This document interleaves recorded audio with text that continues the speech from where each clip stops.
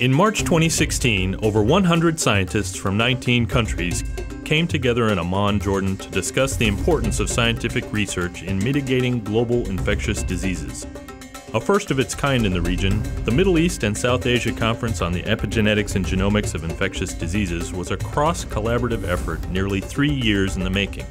This event brought together thought leaders, scientific experts, young researchers, and international partners to address global health security concerns through scientific exchange. The conference provided a forum for sharing information and enhancing regional and global capacity through partnership. Your Royal Highness Princess Sumaya bint al-Hassan, Your Excellency Ambassador Alice Wells, distinguished guests, colleagues, ladies and gentlemen. السلام عليكم ورحمة الله وبركاته والصلاة والسلام على سيدنا محمد النبي العربي الهاشمي الأمين وعلى آله وصحبه أجمعين. Virtually everyone is familiar with MERS, polio, influenza, Ebola, and the latest, the Zika virus.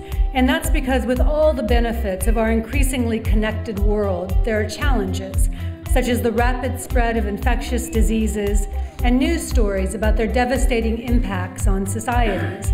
We heard a lot about the Arabian world, but I think we have a lot. We can achieve more, and I hope you will be convinced that at the end that this is one of maybe the success stories that we have in our region. Emerging and re-emerging infectious disease in our region is a major area that still need to be strengthened. Emerging diseases like the Middle East respiratory syndrome, coronavirus, and other endemic infectious diseases such as brucellosis continue to impact the Middle East and South Asia. The challenges of the region exacerbate the impacts and probability of outbreaks. The best way to stop an outbreak is to recognize it as early as possible. Detecting and diagnosing infectious diseases depends on understanding pathogens in the environment and having the technologies and capabilities to analyze the samples. The One Health framework of considering public health and stability of economies around the world is very important. I wish the world leader, they come out of this, they change only one word from national interest to human interest. Whether natural or intentional, disease outbreaks pose a risk to the global community. A threat anywhere is a threat everywhere. For almost 20 years, the Defense Threat Reduction Agency's Cooperative Biological Engagement Program has worked to address this risk by strengthening partner countries' capacities to safely and rapidly diagnose, detect, and report dangerous infections. The foundation of the program is strengthening international research partnerships to answer questions that will better inform biosurveillance planning and more quickly detect and prevent outbreaks before they occur. The complexity of many of today's grand challenges in the health science arena and otherwise all but demand collaboration. You can do good work for your career. You can do work for your people, for your country, for science. Both of us are bringing something to the table, and almost certainly both of us need each other.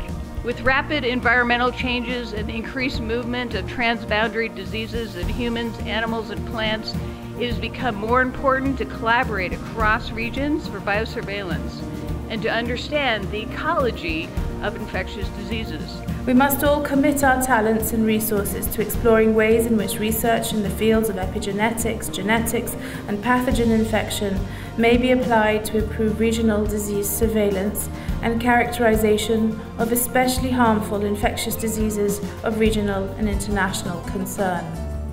Scientists from around the world have been studying the genetic causes of the human condition and disease for decades. Today, advancing technologies in computer, data, and life sciences are transforming the way biology is studied and understood. Some scientists now study biology as a system of complex traits intersecting and affecting each other. The transformation has led to new discoveries about the molecular basis of disease, microbial function, and host pathogen response. Epigenetics is the study of how genetic traits are affected by the external environment. Scientists across the Middle East and South Asia are engaging in studies to understand the genetic and environmental causes of disease. Recognizing how to prevent and detect outbreaks of transboundary infectious diseases increasingly relies on leveraging the world's scientific knowledge and capabilities in genomics, epigenetics, and other related fields. In this challenged global environment where infection and spread can happen at a staggering rate, we are indeed fortunate that so many Middle East and South Asia countries possess the skills and the necessary infrastructure to carry out both genomic and epigenetic studies. But as with so many challenges that we face as a region and as a networked science community, we may only succeed in countering threats and preempting hazards if we work together in order to share our resources and insights. It is for this reason that meetings such as this are not just desirable, but essential. There is a science renaissance happening in the region. There is interest. A lot of the Gulf countries in particular are realizing that they need to invest in science. Oil will eventually run out, and they are looking at that, and they're putting a lot of effort into that. So understanding this interaction between the host, pathogen, and the environment is key to reducing this threat of infectious diseases and the health security of the world. Face-to-face interactions are key to sharing information about existing research interests and promoting trust and partnership among scientists. Through formal and informal communication during the conference, scientists from the region and around the world had the opportunity to develop new collaborations that leverage existing scientific interests, technologies, and resources. The conference provided a unique occasion for attendees to engage, learn about key biosafety and security resources, and explore creative ways of linking scientific knowledge with decision-making for health and the environment. The long-term benefits from the conference will be realized in time. For now, attendees continue to communicate routinely and have already developed publications and new proposals together. This conference will also promote regional capability building for pathogen research and surveillance, and thus strengthen global efforts at disease control. As Louis Pasteur, the famous microbiologist, once said, "Science knows no country because knowledge belongs to humanity and is the torch which illuminates the world." The relationships, collaborations, and scientific networks forged at the Middle East and South Asia Conference on Epigenetics and Genomics of Infectious Diseases will hopefully continue to grow and lead to greater exchange of ideas, data, and expertise to better detect and prevent future outbreaks. The Middle East should not be defined only by its conflicts. Let us shine a light on the potential of its thinkers and its innovators. In this small world, this small petri dish, we've got to work together. There's just no other way. While the science is exciting, these relationships are really, really important as well. We need teamwork and communities of trust to deal with the enormous natural and behavioral challenges that we face today and those we will face in the future. In these 2 days, I grow as scientist more. Of course, it's big benefit for me and for my country. Now we will sit together and to exchange the experience. I found it is a very useful. I think this meeting is very important. I think the issue of epigenetic and looking at infectious diseases that are emerging globally and also in the region are critical. And I think making collaborations, working together as scientists in the field with international collaboration is also very important. I think that the field of epigenetics is so interesting because it really incorporates what happens from the environment and helps to